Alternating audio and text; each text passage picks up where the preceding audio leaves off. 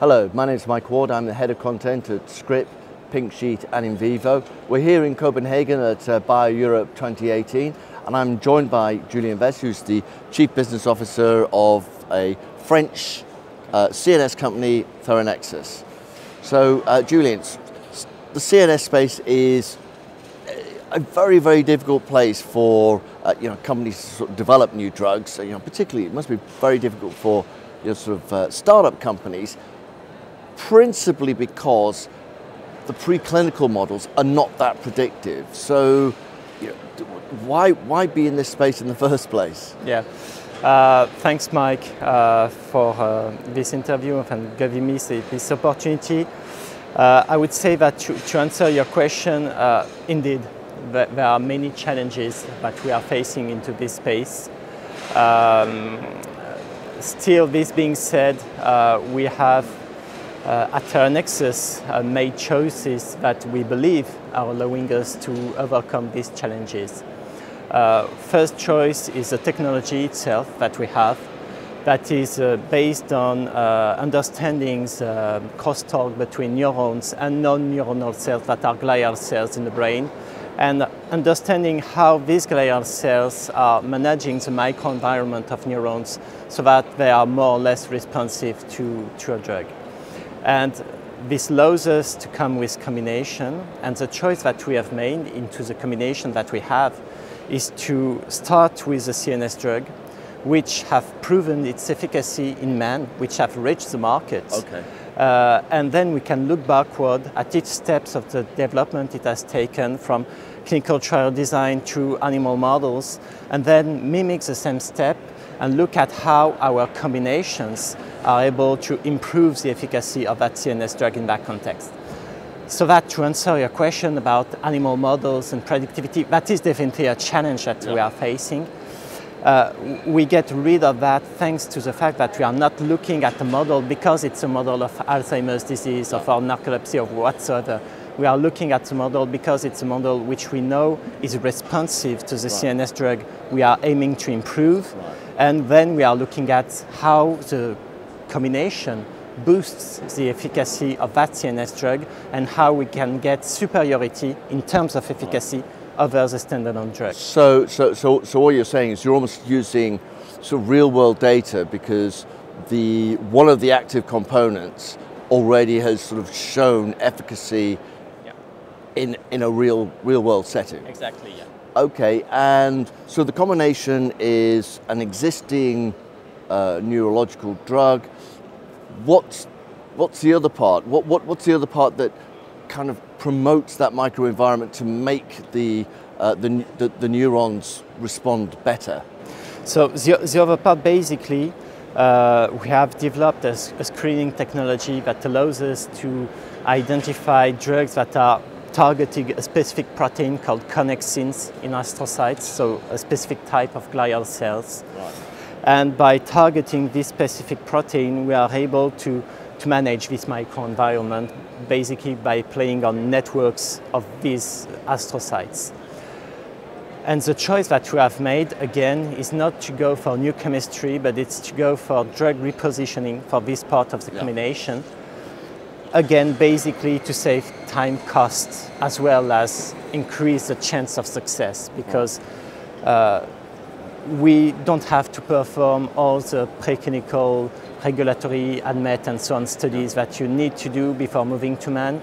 We can move directly from proof of concept in animals to proof of concept in man, and within a very fast time frame. And basically, Theranexus, that was created only 5 years ago, has already 3 drugs now in clinical development, with the first one being already in phase 2, with the phase 2 that is now close to the end. Okay, so you've been able to turbocharge the development of those clinical programs because of the approach you're taking. So let's talk about the 3 programs you've got. So the lead program is in what indication and what's it a combination of?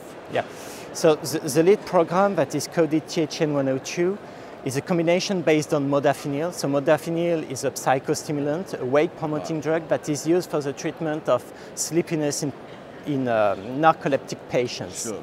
So this is the first phase 2 that is ongoing and for which we should get results now in a few weeks from now. So that will be sort of the end of November 2018? That should be more towards the end of 2018, so more toward the end of December. Okay. So maybe we'll see, but it's more towards the end of 2018. And basically, so this study is close to the end. We have enrolled the last patient. We are doing our best efforts to get cleaning of the database in parallel to the last patient being tested. So this is how we expect, we hope that we'll get the results at that timing. So then, on top of this study, we also have a second study with the same clinical candidate that is in sleepiness in Parkinson's disease. So actually, in Parkinson's disease, there are more and more awareness about what is called non-motor symptoms. And one of the leading non-motor symptoms is sleepiness. So about 30 to 50% of Parkinson's disease are suffering from that, in a similar way to what is experienced by narcoleptic patients. Yeah. And this study is ongoing, and for that phase 2 study, we should get a readout in mid-2019. Okay, so you got your first 2 programs are essentially the same combination, yeah, but in slightly different indications. Yeah. But still sort of focusing on sleepiness of one form or another. So as we look forward, in both cases you're looking for sort of superiority over the standard of care. Is that how it works? Regarding the first trials, for phase 2 trial in narcolepsy, yes, definitely. Right. It's an active comparator trial. There is no placebo, and we are looking to prove the superiority of the combination over modafinil alone. Regarding the second trial in Parkinson's disease, actually there is no standard of care because there is nothing labeled in that indication. So we are comparing then there to the placebo. Okay, and then the third program is in a sort of controversial area of neuropathic pain, and we know that that sort of hit the sort of the normal press, the sort of the regular press in terms of sort of what's called the opioid crisis. So what's your approach with that? So our approach with that definitely is to get out of the opioid therapy, sure, and to offer more potent, more effective drugs that are not based on these opioid pathways. So basically, the choice that we have made is to look at what drugs were available in that field, in the field of neuropathic pain, and what was the one that was described as being robust in terms of efficacy and in terms of response, because the main need there is really the response. You have only about 20% of the patients suffering from neuropathic pain taking a drug and declaring that they get a significant relief of their pain thanks to the drug. So it's really about improving responsiveness. And in that case, the basis that you have chosen is a tricyclic antidepressant that is called amitriptyline. It's quite an old drug, yeah, and vastly generic, but still with no promotion. You have about 20% of the patients with neuropathic pain that are taking that drug. So it's the one that is described as providing the best response. So we have decided to go from this basis and improve that with a combination with another drug that is on the market as well, but that we repurposed with a significant change into the dosage compared to its original indication. And what's that drug? It's miflocaine. Oh, okay, yeah.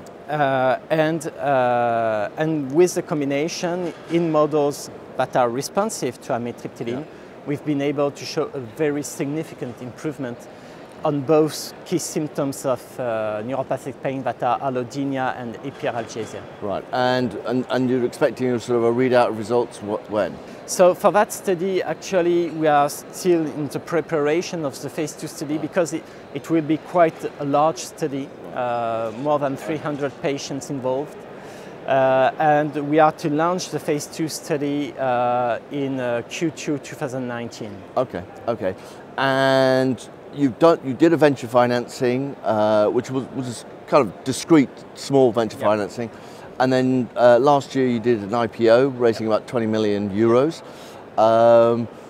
Do you have the sort of the financial wherewithal to be able to sort of move these programs forward, or how are you going to support these clinical programs? So today we have actually 3 drug candidates in development in 4 indications.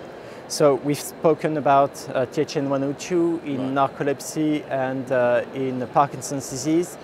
We have a second program that is coded THN-201 that is based on donepezil and now in a proof of concept study in dementia. Right. And then we have the third program in neuropathic pain. So the fundraising with the IPO was designed to allow us to take these programs to the next step of development, having in mind that for the neuropathic pain asset, we would first go into a kind of proof of concept study in healthy volunteers. But we've decided to accelerate this development and go directly to phase 2. And this means that in terms of funding needs, we are in need of 6 to 8 million euros to fund this large phase 2 study that again will involve more than 300 patients. To fund that, I would say that we are looking for first non-dilutive funding. We've been quite successful in the past to attract this kind of non-dilutive funding. We will then hopefully expect to use the proceeds of an agreement that we might get on the first asset, THN-102, following the phase 2 results in narcolepsy. And third, have a follow-on fundraising on the stock exchange market to fund this part of the program. Okay, so it sounds like you've got a busy year coming ahead. Yeah, 2019 will definitely be a transformative year for Theranexus. Okay, thanks. Well, thanks, Julien, for... Thanks a lot.